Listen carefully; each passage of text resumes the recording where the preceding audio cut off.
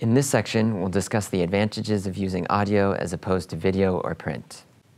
History has shown that many societies had oral traditions, stories and information being passed down through generations. Even today, sound, voice, and audio are important formats. Taking advantage of radio networks and audio podcasting is an excellent way to reach thousands and thousands of people. So, what are the strengths of audio? Digital audio has smaller file size, so in areas where internet is expensive or the connection is slow, audio provides an alternative to video in that the smaller files are more accessible to larger numbers of people. Audio can be seen as more personal.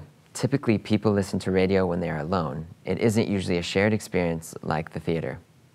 If you are wearing headphones and actively listening, the story is literally in your head and you are highly engaged. By not having images, your imagination finds room to fill in other details.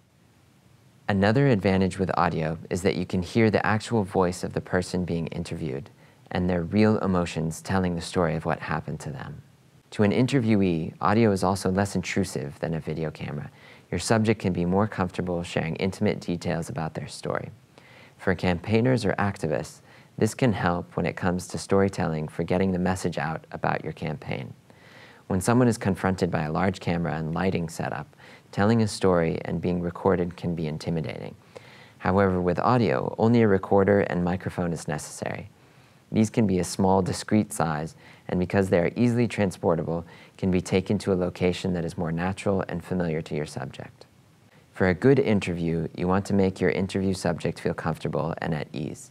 For more information about finding and selecting people for an interview, please check out our course, Making Your Own Podcast.